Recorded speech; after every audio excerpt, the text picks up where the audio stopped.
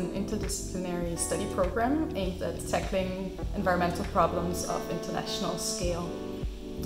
And I personally chose the ETIA program because it's very complementary to my previous studies, which were environmental geosciences.